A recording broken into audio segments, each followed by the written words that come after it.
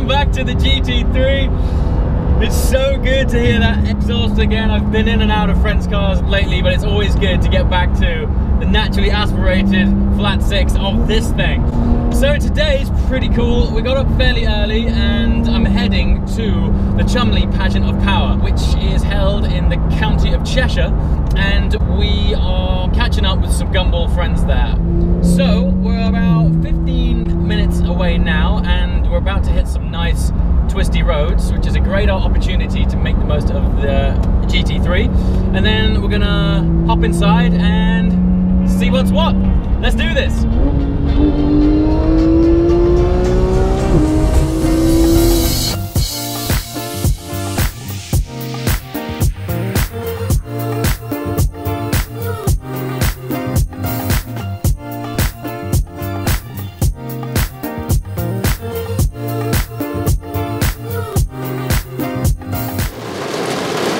Okay, we have arrived, but I'm currently sat in a field waiting for this to end. This is what we're dealing with right now. Yeah, I've decided to not even step out of the car until this is gone. And to top it all off, we don't have any phone signal. So the guys from Gumball can't come out to give us tickets. So we are, yeah, literally just stuck in a wet, rainy field. Good times.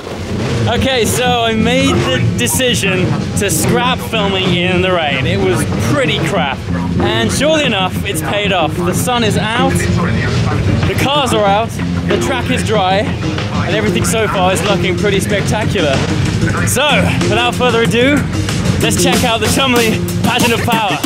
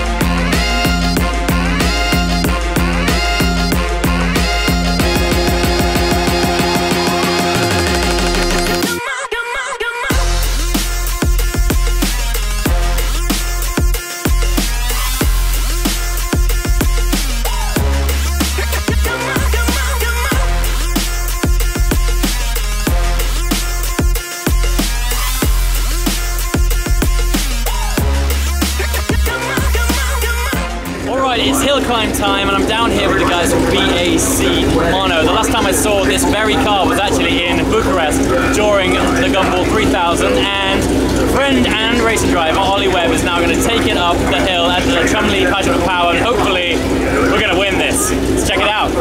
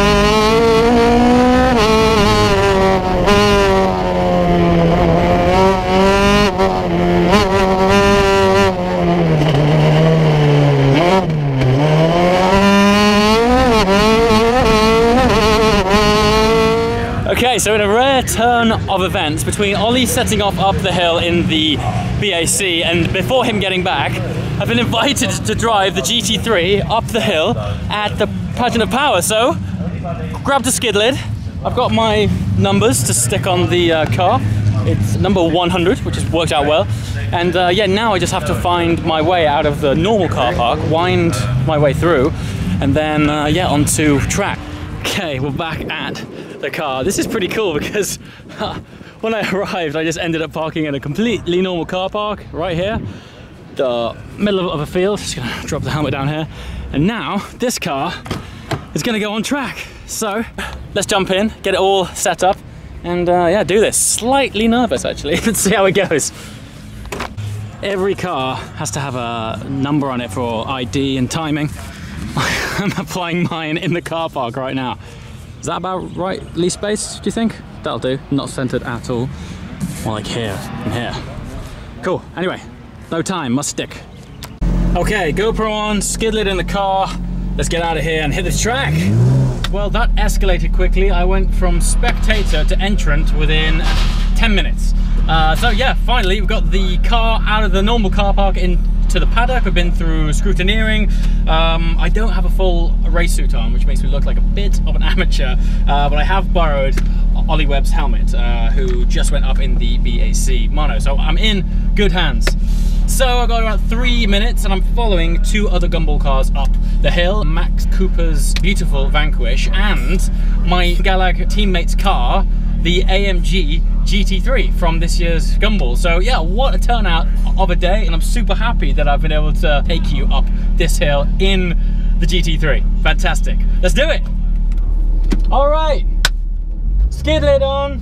Let's hit this hill climb. I've got Max's Vanquish in front, and I've got Adil in the Galag GT3. This is cool, man. This is really sick.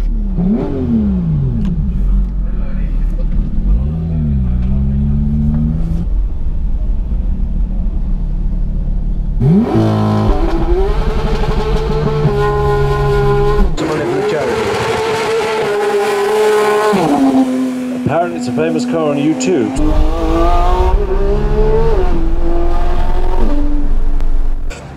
Quick sharp bit of brake for that hairpin and through.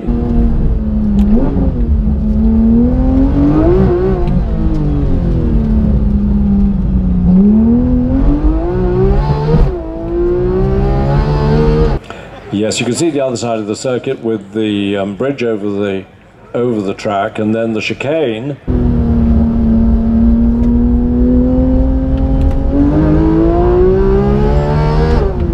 Well worth walking across to have a look. It really is. And as you walk past, you'll see the scramble bikes twice a day having their races.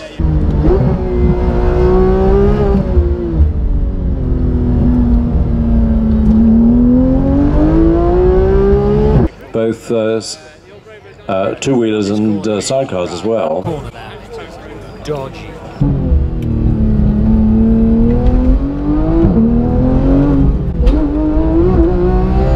Have a helicopter ride in a Robinson R44, which is a very nice helicopter to fly in.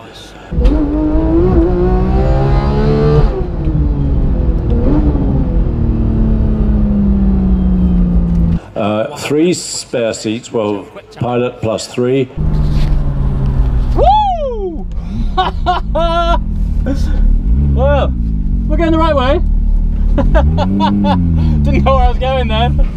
Well, sorry I didn't speak then. The concentration was pretty intense. Obviously, this happened within 10 minutes. 1 minute I wasn't doing it, the next minute I was, so I had absolutely no idea where I was going.